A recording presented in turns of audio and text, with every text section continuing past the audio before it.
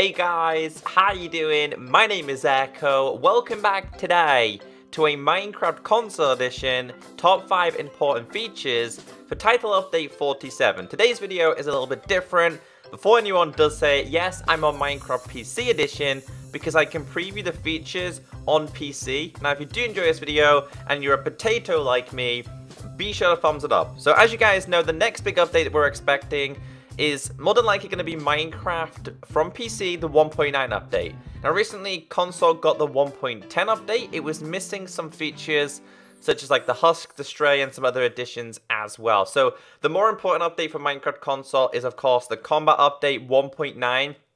I've kind of picked out the top 5 important features that I think are very crucial that we get, because 4J have a habit of introducing updates but missing specific things. Going back to older updates, we never ever got hardcore mode or amplified terrains, which of course are features of Minecraft. So I'm fingers crossed, hoping that 4J don't miss anything from 1.9, and hopefully they don't miss any of the important features, which I'm going to show in today's video. So, some of you already may know what these things are. Specifically talking, this one is something that's going to be a huge change for Minecraft. So number 1 on my list, in no particular order, is of course the shield.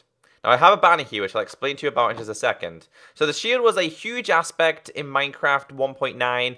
People were like, shields in Minecraft? It doesn't work. Now, after playing Minecraft PC plenty of times in 1.9, shields is a very important feature in Minecraft now, because of course the combat has changed.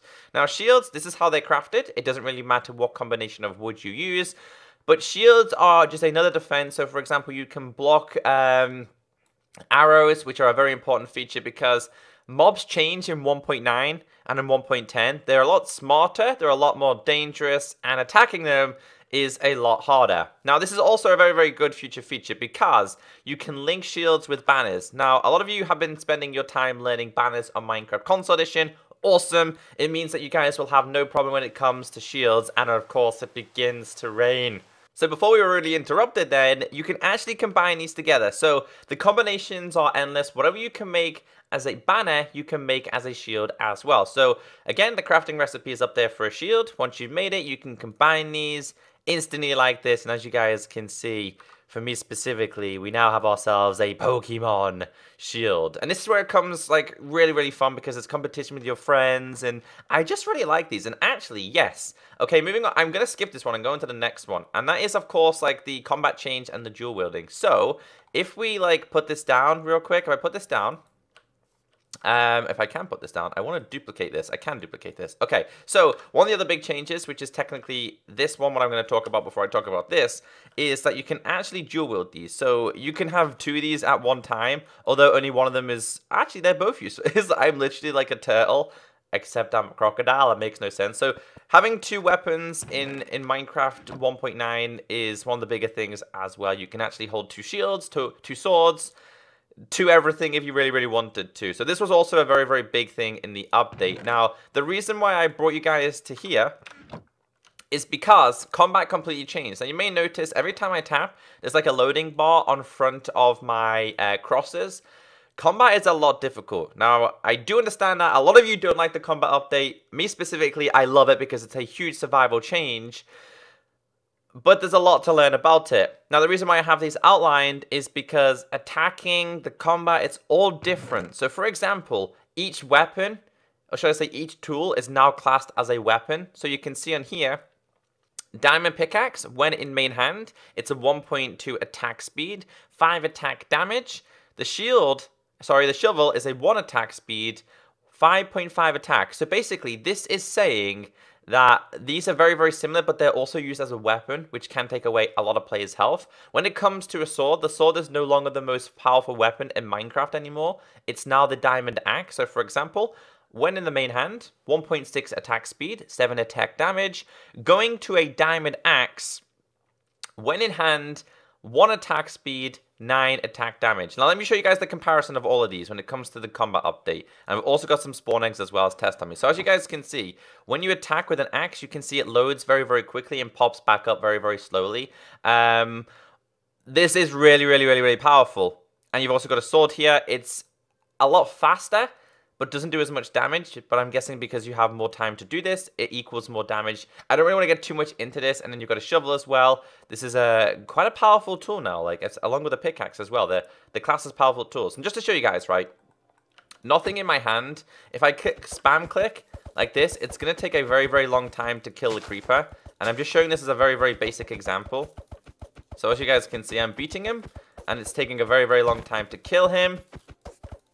I don't know how long it's going to take for me to kill him. You can probably hear me rapidly clicking. It took a lot of clicks to kill him. Now, basically in Minecraft, you used to be able to hit like this constantly. So let's just punch him a couple of times while I have the full attack damage, if that makes sense.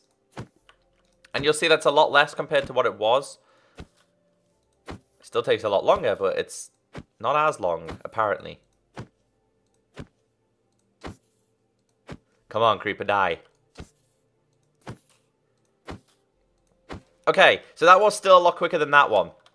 Because spam clicking equals not as much damage. And just to prove to you that it doesn't work like that is I'm going to use an axe. I'm going to hit him 1, 2, and 3. And he died. Now we're going to do this with a spam click. So as you guys can see, I'm spam clicking the axe.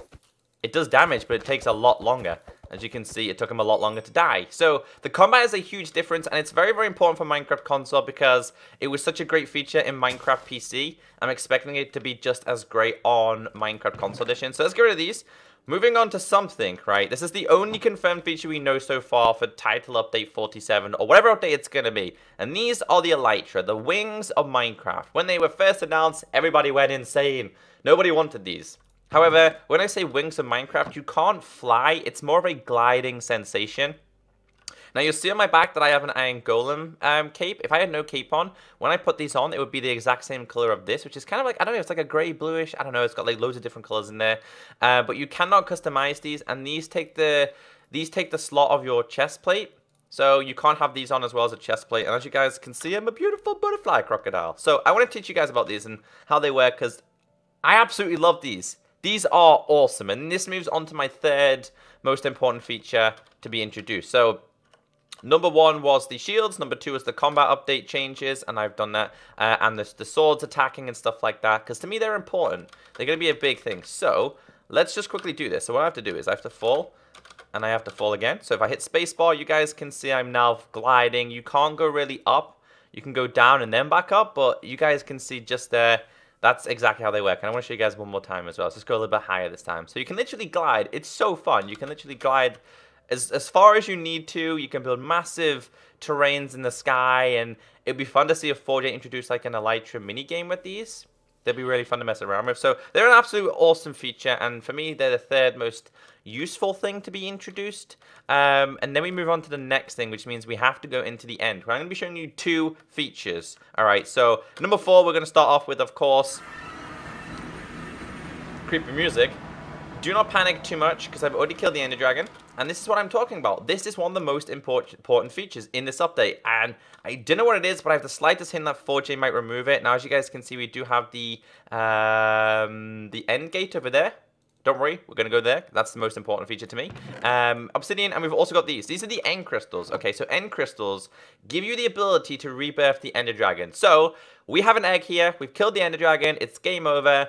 What do you do now? You have to start a brand new world if you want to kill the Ender Dragon again. So they introduced a feature to rebirth the Ender Dragon, which I think is absolutely fantastic. You can keep killing him over and over and over again. Now, in the normal overworld, you can do this and put these on top of there. But for these specifically, I believe you have to put 1, 2, 3, and then 4 in this formation. And this will begin its own ritual. Now, this will rebirth the Ender Dragon, and it's absolutely fantastic how it works. One of the greatest rituals in Minecraft. You can see that it's absolutely incredible how it works. I absolutely love this feature. So this is rebirthing the Ender Dragon.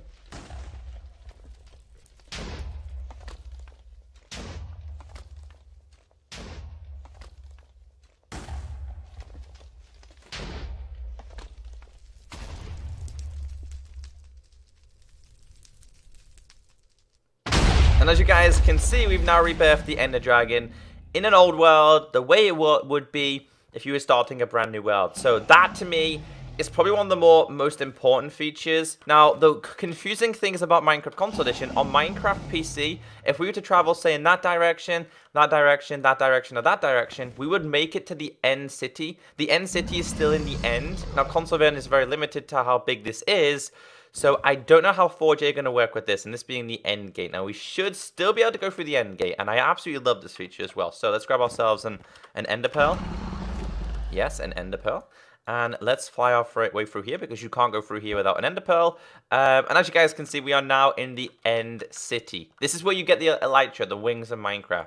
Now, this is the end city structure. I can't remember. I don't even know what the name of this thing is, but this is super, super awesome. This is where you find some amazing loot. There's things in here, the shulker and stuff, which are important. So we're going to start from the bottom, and I'm going to show you exactly what it's like. We've also got the introduction of new foods, which is the chorus plant, which kind of like remind me of, like, let me show you guys them. Is it Churus? This. They remind me of the apricots from Pokemon. I don't know why, that's just me. Anyway, going inside of here, this is the shulker. Okay, this shulker mob is... we'll talk about that in another video if you guys want to see more of this. But going up, this is where all the good loot is. So you can find epic diamond loot, because you don't normally find anything diamond related in chests. And it's just an overall fun experience. These are the... I will talk about them in another video. I kind of want to talk about them all just in one video, because there's a lot to take in. So we should find ourselves some loot around here, which is pretty much the best loot you can find in Minecraft. I don't think there's anything that tops the loot that you can find in here. And challenging this end is very difficult. So we've got ourselves some chests up here. As you guys can see, diamond helmet with unbreaking, iron shovel, diamond chest plates. There's more stuff. We're going to go to, like, the pirate ship. I'm calling it a pirate ship because it looks like a pirate ship to me, which is this thing over here. Let's head over here and let's see what's going on over here. So this is where you find the elytra, which is the wings of Minecraft. So let's go down here. As you guys can see, they are right there. They're guarded by a shulker, and you also get some good stuff as well. It's not the greatest stuff that I've seen, but diamond pick with fortune 3 and efficiency, diamonds, etc. But yeah, they're my top 5 features. So going... Oh yeah, we've also got a brewing stand as well with a potion of... insta health. Okay, well, you can't complain. So they're my top 5 features. You might have your own features. Concluding what we've got in mind is shields, the combat update itself, the elytra, rebirth in the Ender Dragon, and of course this place, the end city. Another challenge in Minecraft. So if you did enjoy this video, be sure to thumbs it up. Have a great day. Stay beautiful, and I'll catch you next time. Bye.